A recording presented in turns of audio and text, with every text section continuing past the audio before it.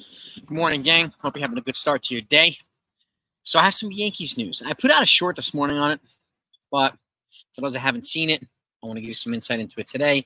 And also want to talk about something that's been going on right now that's being put into place for the next collective bargaining agreement, this next CBA, which doesn't happen until 2026, but this is a work in progress, and it's the revenue sharing model for the Yankees, for baseball, but particularly the Yankees. And Randy Levine made us think about this recently, complaining about teams like the Marlins and the Rays, who are big recipients of revenue sharing, who don't necessarily do much to put fans in the stands, right?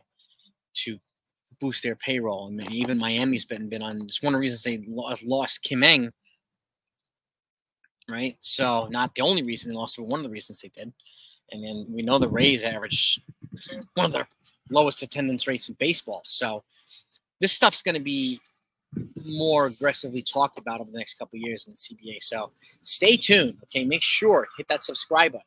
So I not only talk about breaking news and free agencies and trades and everything, all things Yankees and other teams, but I talk about this stuff too, because I wanted to give you a better understanding of what's going on, why teams do things that they do, why teams don't do the things that they do, particularly the Yankees. So first piece of news, Yankees. You know who this guy is? This is Yuki Matsui. Okay, he's a top reliever in Japan. He's got a career about a 2.40 ERA. He averages about 12 strikeouts per 9 innings, and he's been eligible to be posted to come over to the major leagues. And the Yankees are officially in on him now. Why do I mention it? Because generally, I don't know if you notice this, but when the Yankees talk about actively talk about guys that they're in on or working on and blah, blah, blah, in my opinion, less things happen in free agency trades, and they just make less moves. And when other sources are talking about it and the Yankees are not talking about it, that's when the Yankees tend to be a little bit more aggressive actively. And the Yankees are quiet, and they have been quiet. And other sources are providing us this information on the Yankees. That's generally when we see some more activity with the Yankees. So when the Yankees talk more, they usually do less. When they talk less, they usually do more. So I just found it noticeable. I don't know if you agree with it. Let me know if you do.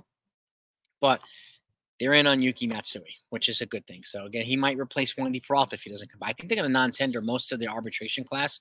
So there's going to be some people that they need to bring back. Now, I don't know if they're going to non-tender Lou Trevino yet. He's going to come back from Tommy John. But he's projected to make $4 million. So my guess is they probably will non-tender him, as well as a bunch of other guys. So they'll be freeing up a lot of payroll for moves like this. And might not only replace a guy like Wandy Peralta, who was a reliable piece for the Yankees, but this may be a sign that they're not going to invest $20+ million a year for a guy like Josh Hader.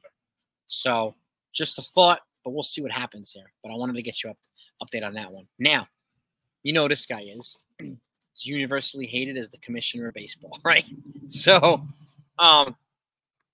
there's an economic reform committee being formed right now in baseball with the goal of being able to put forth some significant movement in terms of revenue sharing and things around it in baseball for the new CBA, which doesn't, the next CBA is not until 2026.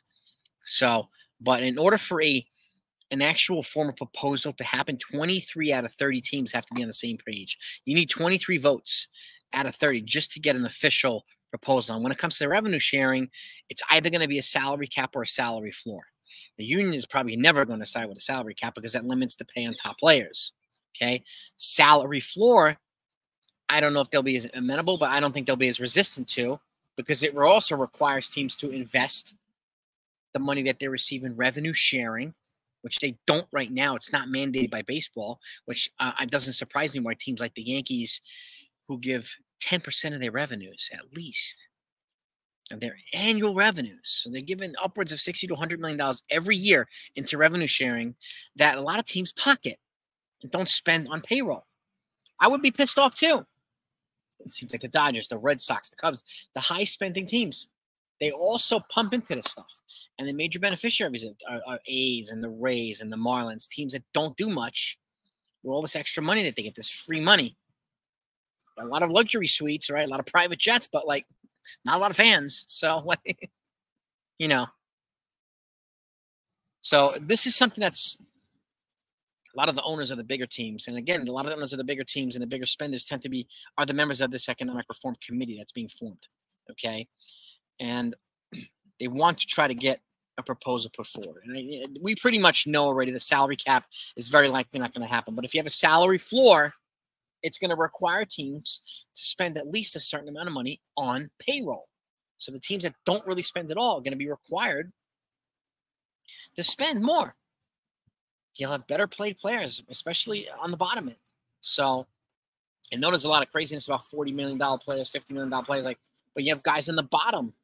And I know they just did stuff with, the pre-arb and arb salaries and all this stuff. They just raised that in the last CBA. But what about the other guys?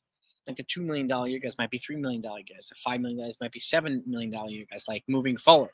So, because these teams receive tens of millions of dollars for the most part in revenue sharing from teams like the Yankees, okay, who could be spending it on payroll, okay? And so that's probably another thing they're going to talk about. But the Economic Reform Committee is something that's being seriously discussed right now. But, again, you need 23 out of 30 votes from all 30 teams in order to put forward a seriously legitimate proposal to make it official. So, and a revenue floor, I think, is going to be the one that's going to be the more discussed, more credible option, or salary cap floor, or salary floor, whatever you want to call it. And again, salary cap, I can't see happening. I don't think the union or the players will ever stand for that because, again, it's going to limit the salaries of the top players. So, but a salary floor, especially if you attach penalties to teams who just pocket the money and don't spend on payroll, it might be a little bit more of a motivating factor towards them actually investing in players. And you wonder why teams don't spend. I mean, we hear fans on the Yankees side talking about Yankees don't spend. They're the number one in almost every single year in terms of how much money they give to other teams in terms of revenue sharing. And I'm going to talk about this in greater detail on Friday night. I have a guest coming on Friday night. We're going to talk about the Yankees' finances and spending and all the stuff, and it'll hopefully give folks a better understanding of why they do things and why they don't do things and stuff. So be ready for that, because that one's going to be insightful.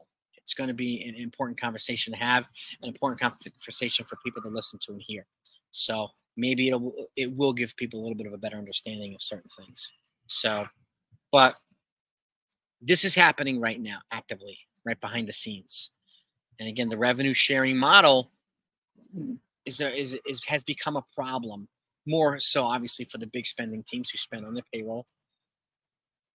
But it's becoming a problem because the teams at the bottom, who already have billionaire owners, are pocketing, like the A's owner and some of these other teams, like the Orioles. Okay, they receive lots of revenue sharing. They got a good team, but they don't spend, which is why they have the number one farm in baseball. So they're likely going to have to make majority of their moves this offseason in trades because they don't want to spend on payroll. Okay, and when billionaires like that act super cheap, these are the types of problems that happen. And again, who's going to make us think about it? The teams that do spend, and rightfully so. So this is it's an important conversation. It's one I'm going to go into more detail about, but I wanted to let you know that this reform committee is taking place right now, and things are being set up in such a way so that they can maybe have something of significance in the next CBA, which happens in 2026. So, and that's the Yankees news. Okay, I will keep you fed in on everything.